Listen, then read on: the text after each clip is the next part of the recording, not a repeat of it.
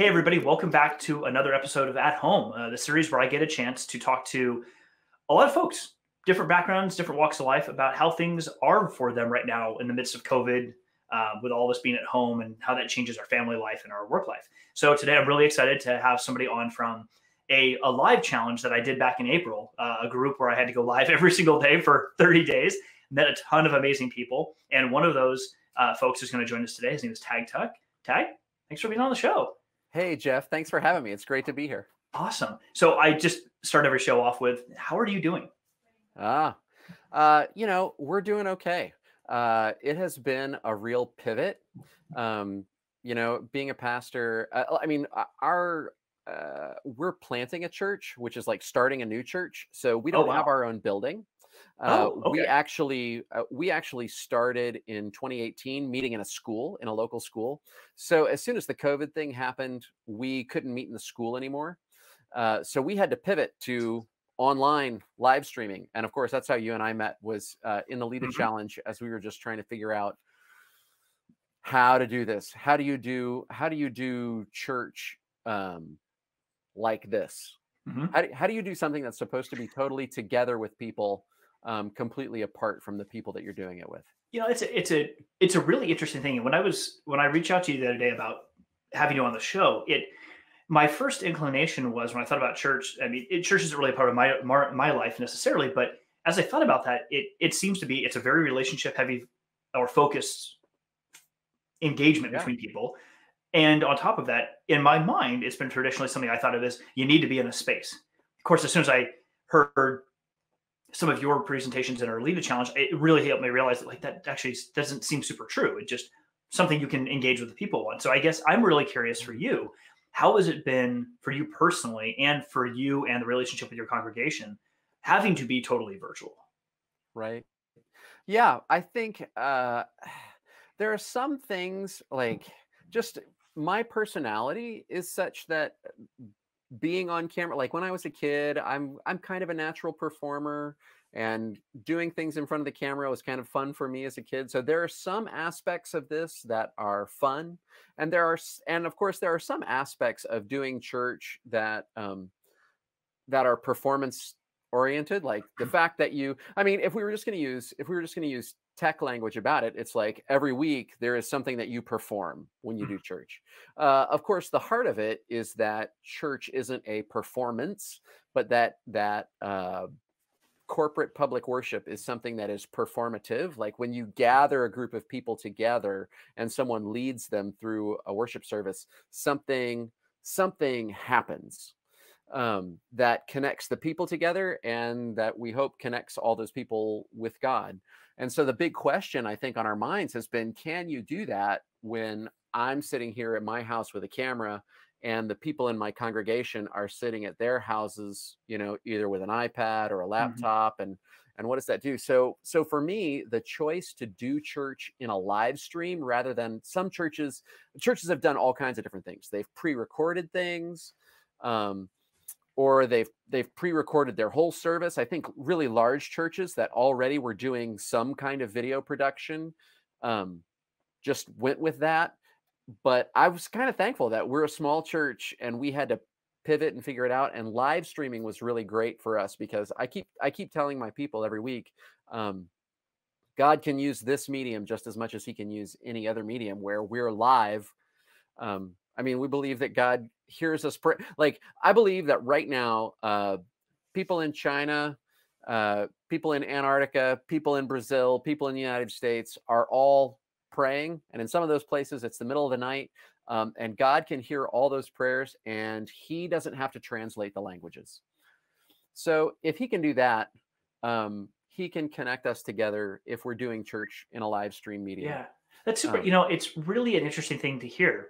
And I actually have two follow-on questions, or one's kind of a comment, or observation, or one sort of a question. One of them is, in my role, we were talking beforehand about what I do professionally, and I'm in tech sales for a large organization, which I've mentioned before. And I've noticed that a lot of the folks I work with on a regular basis really have been reticent to adopt any sort of idea of going live or recording their own videos, being on YouTube, whatever. And I've done a lot in the last few months related to that, as you and I both have. And it's so interesting to hear how reticent those people are to wanting to do this because it's a new thing. They're not comfortable with whatever. Yet to hear you talk about it, it's like, I don't want to say it's necessarily a natural transition, but it sounds a lot like there's so many natural corollaries between what you did, how you did it before, the engagements and the relationship building, and how you do it now, and the message you're delivering, that it doesn't sound like it was a massive, I'm sure I'm missing a lot, but it doesn't sound like it was a No, massive lift to really get to this point. I mean, the lift was in the tech, right? Like there's a tech lift. Um, but it was something like the tech lift was sort of in the back of my head, had been in the back of my head for a while. Like I had bought a Mevo camera early on, Mhm. thinking about doing something, and it had sat in my basement for almost a year. And then all of a sudden it was like, oh my gosh, what are we going to do? And I was like, all of a sudden, like something that I was starting to feel guilty about. I was like, Yeah. oh, I spent this money on this Mevo camera. And when you're starting, like, churches are the kind of institution that people laugh because it's like, oh, well, it takes 17 meetings to get anybody to spend some money on anything. Well, when you're just starting a church, like I don't have a bunch of committees to run things through. So I had bought this camera sort of, on a hope. Yeah. And I was starting to feel guilty about it. And then it was like, oh my gosh, I'm so glad I bought this camera because we need it tomorrow. And we figured it out. Yeah. But so there was a tech lift. The other side of that, though, I will say is like there's sort of a saying in the church and among some of the churches that I serve. It's fixed method or fixed message, flexible methodology. Right? Like, Okay. Yeah, that makes and it's sense. sort of like the same thing. Like you're in sales, like you can do sales. Uh, you have a product that you're selling. As long as the product is a viable product, you sell it however you can. Some of that's in person, some of that's you can sell on the phone, you can sell in person, you can sell, or the thing. I'm not trying to sell something. I mean, I know some people out there think that pastors are always trying to sell people something, but I liked how you said it when we were talking about your job. Like you can't make someone sign the paper. And I can't make someone trust God or trust Christ or trust me. I can just put my message out there. Well, this is the medium in which I can use to put the message out there. I like that. It's a really, actually, I wrote that down. Fixed method. You said fixed method, flexible methodology. Fixed message. Fixed message. Yes, that makes a lot more sense. I like that. It very much fits in line with Carol Dweck's research on growth versus fixed mindset, because it's like you have a thing you're trying to deliver on, you're going to hit that, but how you get there, I don't want to say it doesn't matter, because it does matter, but it matters less because as long as you find a way to get there, you're going to still get to the point that you need to be at. The way that I've kind of described something very similar to people when I've talked about, because I do a lot of like time planning and day planning things, is like right now I do all my day planning back in a paper book, but I used to do it in my iPad, and I've tried all kinds of tools. And the coaching I've given people is when you're doing this, like the tool matters because you need something to implement this process that you're trying to do. But it also doesn't matter at all because I should be able to change this out to, I don't know, sticky notes tomorrow if I want to. It doesn't matter. So long as you have something you are delivering what you're trying to get done by, that's what's important. So this isn't as important as the thing you're trying to accomplish in the end. Yeah. That is exactly it. And, like that makes me think about one of the things that I say almost every week on our live stream is, hey, this is a different medium. Like I've been telling people to like type things in the comments, type questions in the comments, and use like the like and emoji buttons. And I think people are so used to, something when they come to church. Like we don't, like our church is not very charismatic. We're, if you were to walk in on our service, it might seem it might seem boring depending on your personality. But I, most of my folks are on Facebook where they hit likes and hearts and crazy stuff. And so when you combine those two things together, I have to remind my folks, I say, hey, we're using this medium. We're going live on Facebook. So I want you to have fun. We want to have fun with this medium. We want you to Yeah. have fun with this medium. So use those things and ask your questions, because I think some people think it's like whispering in church. And I say, when you use the emoji button in the middle of my sermon or whatever, that's how this medium works, is how I get some feedback. You know, it's I not like like that. whispering in church, like do that. Yeah, And I one like thing, that. yeah.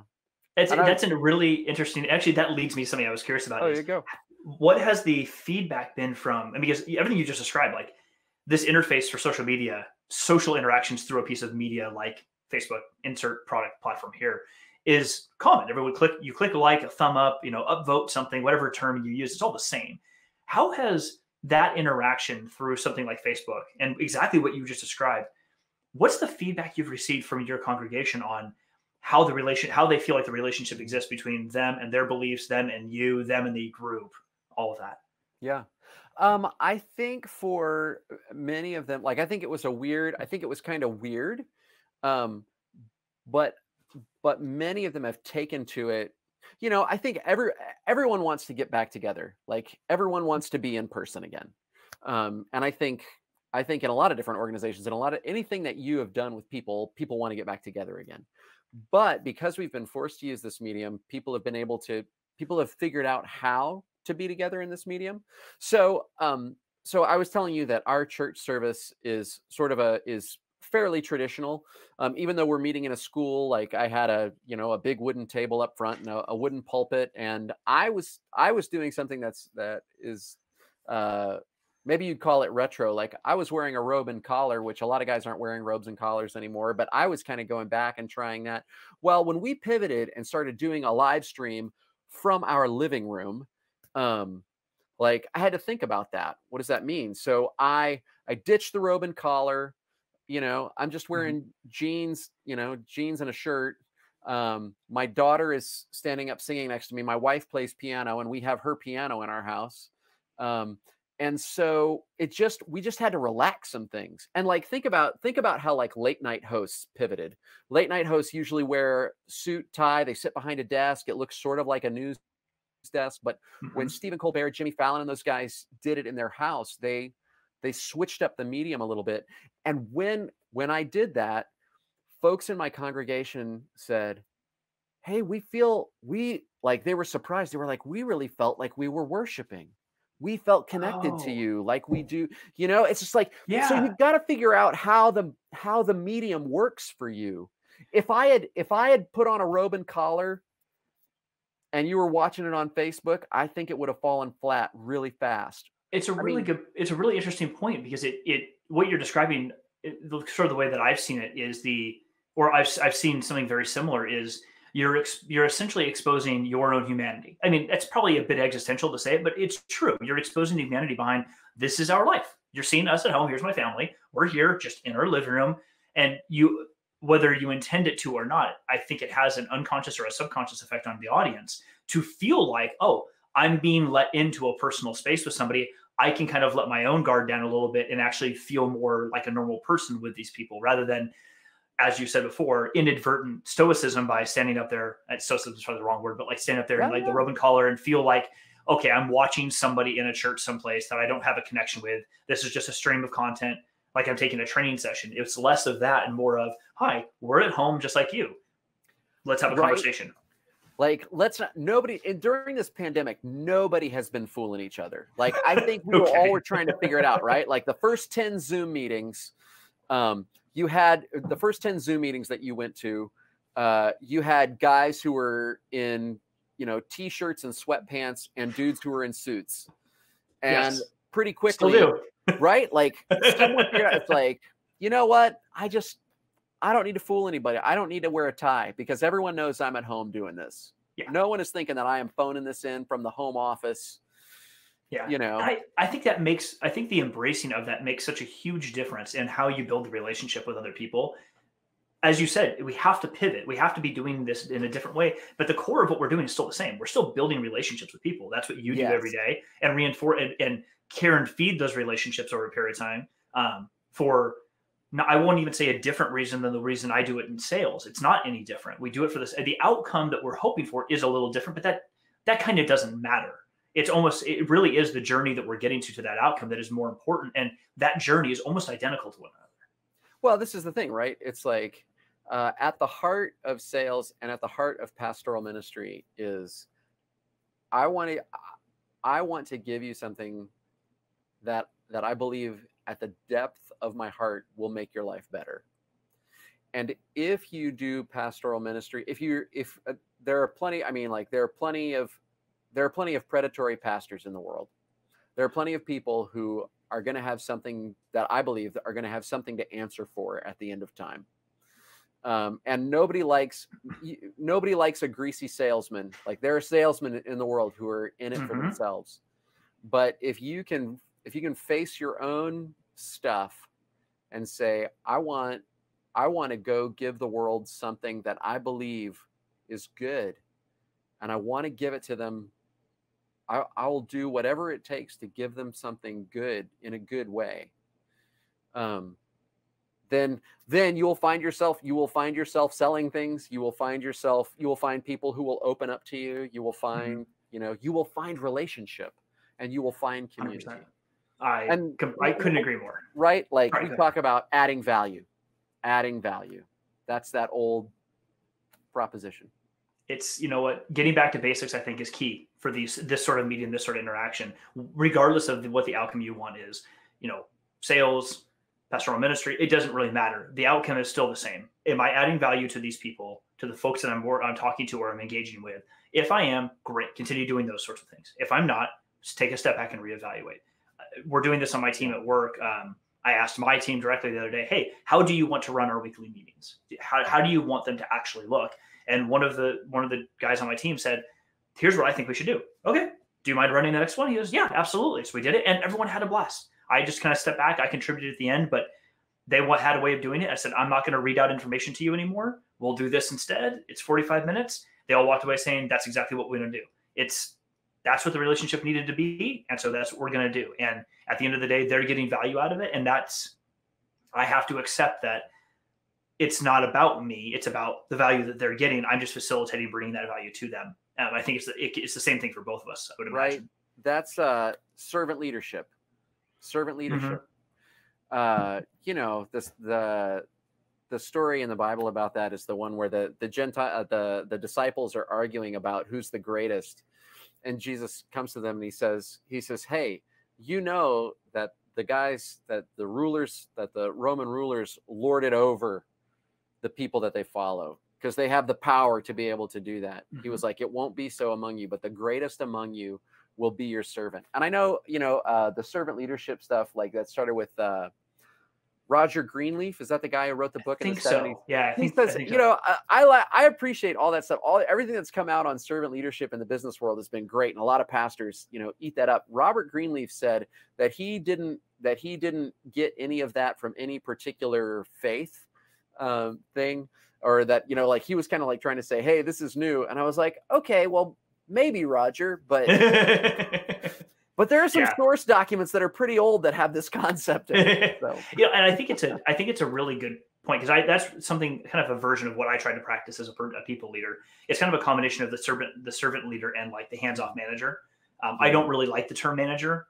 I feel like you manage things, you don't manage people.